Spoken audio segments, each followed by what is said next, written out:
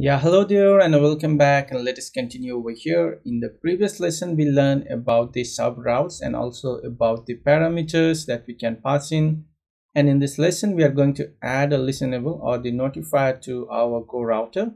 And what we'll do is we will add a signing and the sign up functionality over here. So let's get started with it. I'll go to my route folder over here and add a new file, and let's call it as a GoRouter underscore the notifier, I guess, the dart file. And let's create a class over here. So let's call it as a class, and go router, let's call it as a notifier that will extend from the change notifier.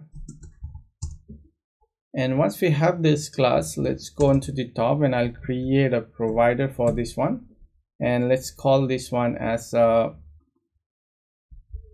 let me call it as a GoRouter notifier provider. And let's import this one. Let me import this one, and also I'll just add this one as a return type, and from here I'll just return this one over here.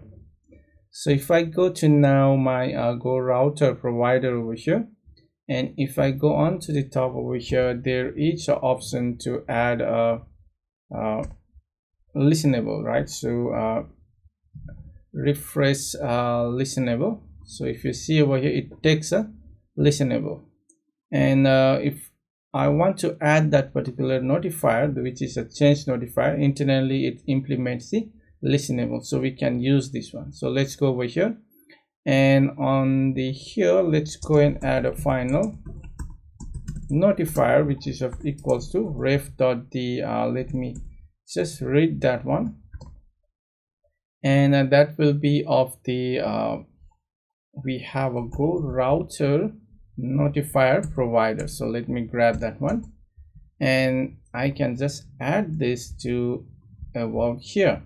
So that is good. So it can accept that particular GoRouter notifier as a refresh listenable. So with this refresh listenable, whenever this particular notifier get updates, we want to do some redirect over here. So let's call the redirect functionality over here, and it takes the context and the state. So this will be called whenever we want to call a redirect function whenever we get some updates to this particular notifier. So let's go back to our GoRouter notifier over here, and in this particular class what I will do is I'll just add some variable. So let's say bool, and it will be of each logged logged in, right? So it's logged in, which is of by default, let's say it's a false. And let's create a getter for this one. So bool, and which will be of a get, and it's logged, it's logged in, which will be written from us the is logged in. So this is a getter, and also let us set a setter for this one. Set it's logged logged in, which it takes a parameter of a bool. Sorry, it will take a parameter of a bool, and let's say a value for this one. So once we have that value, we'll just update the it's logged in to as a value that we have, and then we will notify the listeners over here. So whenever the value changes for this particular is logged in, we are going to notify the listener, and this will trigger our redirect function over here. So if I go back over here, so I guess you got the point. We set a getter and the setter for our is logged in, and now we need to utilize that particular function over here. And for that, let's go and call this particular functionality over here. So final, I'll just call it as let's say each logged in, which is of equals, so I'll get it from the notifier dot is logged in. So this will tell us if we are logged in or not. So let's go down over here, and let's also get the location. Let's say each GUI, and you're going to let's say login. So let's say if it is going to a login route, so let's say I can get that one from the state dot the sub location, and it is of equals to let's say is the login. So currently we don't have this route, so let's go down over here and let's add that route over here. So it will be of our top level route over here, and let's make it as a login. And currently we don't have any login page over here, so let's go and add a new feature, and let's call this one as a auth. And inside this auth, let's add a new presentation, and inside this presentation I'm going to add a UI folder, and with this UI I'm going to add a widget in case if we need it. So let's add a new file over here and call it as a login underscore str screen.the.file. So let's create a stateful widget over here, and let's call it as a login screen. So that should be good, and let's add this particular material and make it one as a const over here, and we are good to go. So over here what I will do is I'll just call the scaffold over here, and I'll just call this one app bar. Let's add the app bar, and let's add the const of the, I guess it should be of a app bar, and inside this app bar let's add the title of the const, which will be of a text, and let's call this one as a login over here. And we can also say that the center tile to make it as a true over here. And in the body, let's go and add the body for this one, and let's add the center, and with the center I can add the child, and with this child let's add the column, and with this column I will just go make it as a children, and in the children let's add the const of the let's add the button. So elevated elevated button, and let's add this, let me arrange this function over here correctly, and then it should be of the child. Let's make it as of a const of the text, and let's call it as a login, and here we will just make it as a function call. So with this we can actually go and call that particular function. When we click on this we just need to, so here we need to access that particular notifier.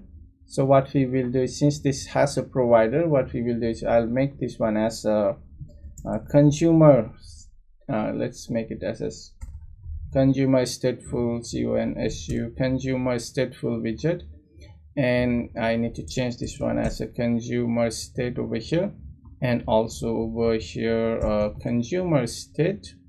So once we have changed it to consumer state, we can have access to the ref. So I can just make a ref call from here, ref dot I need to read that particular provider, GoRouter notifier provider, and then it has the login. I'll just update it to true from here, so which means that the user is logged in. So I'll just update once I click on that one, and so that should be the one. And let's go and fix any of the issues. So here is the one that we need to close it, and let's go back to our GoRouter provider over here. So here we will return the login screen from here, and then what we will do is inside of our setting page, let's go and add this particular button over there.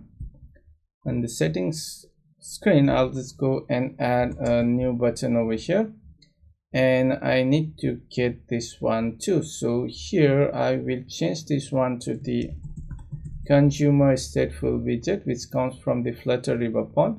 So a consumer state over here, and this one also as the consumer state. So now we can access to this particular ref, So I need to remove the const from here, and let's add the const over here.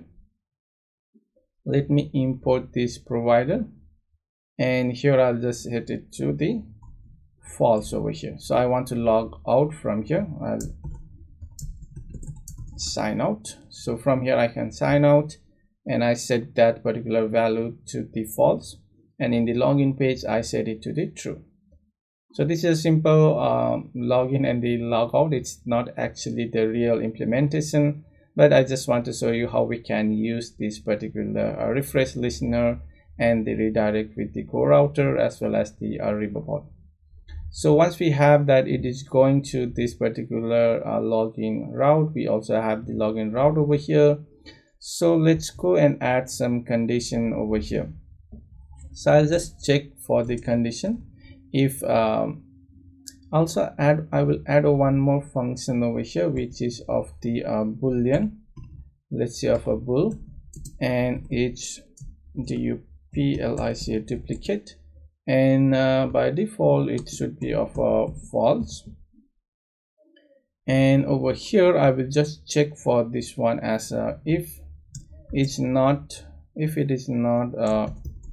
logged in, right? If it is not, it's logged in, and it's not going to log in. So if the user is not logged in, and if it is not going to that particular login page, because our initial location is this one, right? So user is always going to the initial page, which is of this home page over here. So if the user is not logged in, and that particular if the user is not going to the login page, then we should redirect him to that particular we should return him or redirect him to the login page, right? So from here I'll just say a login page. I want to redirect it to the login page from here. Otherwise we'll at the end return the null from here, so which means we don't want to do it again.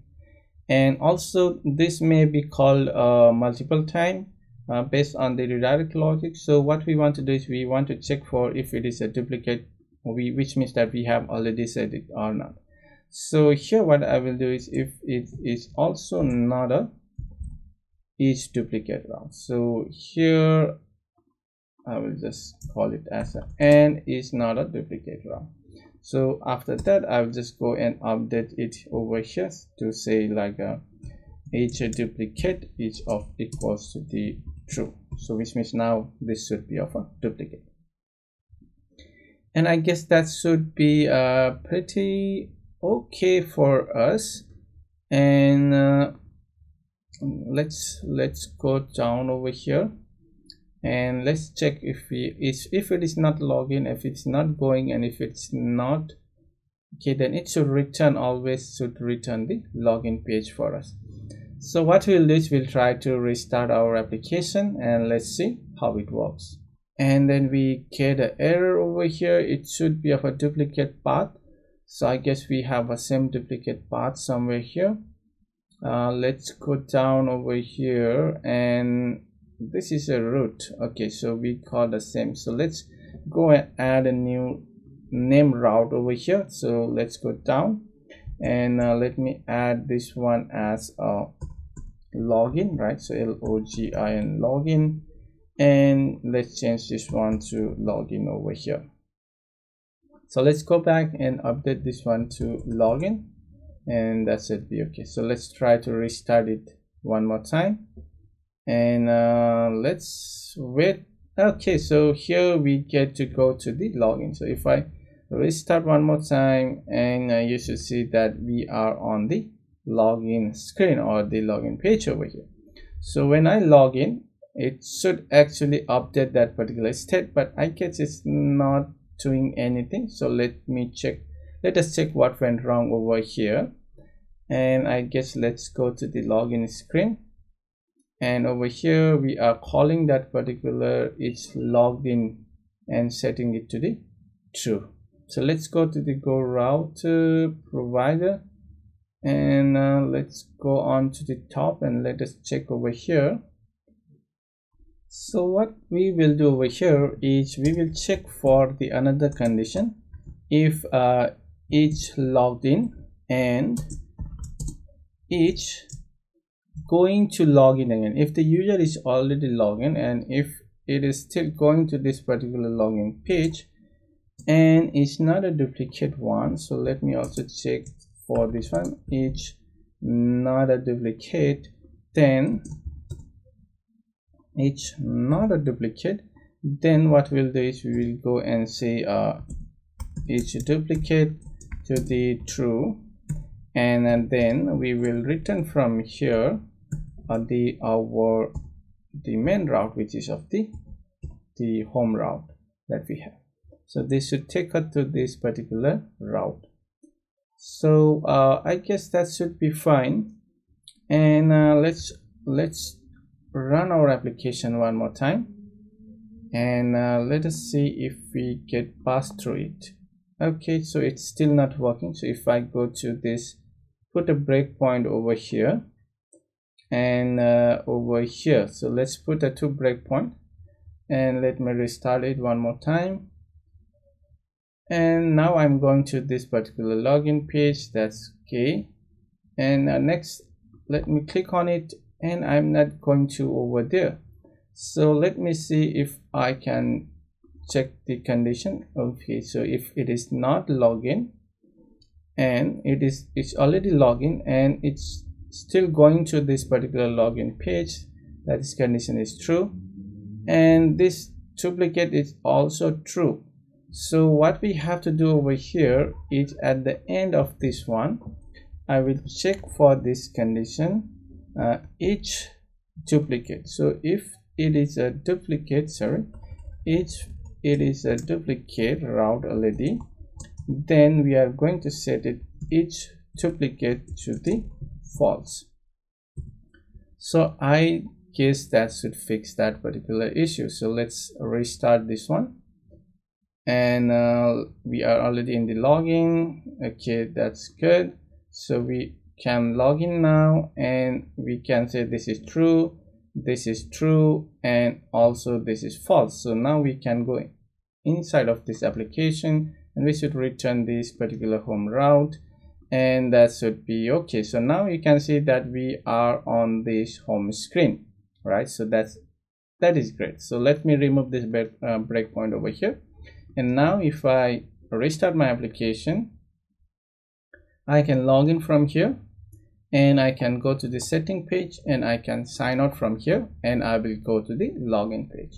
So this is a simple redirect logic that we have added over here using the change notifier that we have created over here. Let's go over here, and this is a change notifier, and we have a simple the getter and the setter for is logged in, and we created a provider which comes from the Riverpod provider, and then we was that RefreshListenable over here we added, and then we created a redirect logic over here. So once the user is logged in or the log out, so we can call this particular redirect functionality accordingly.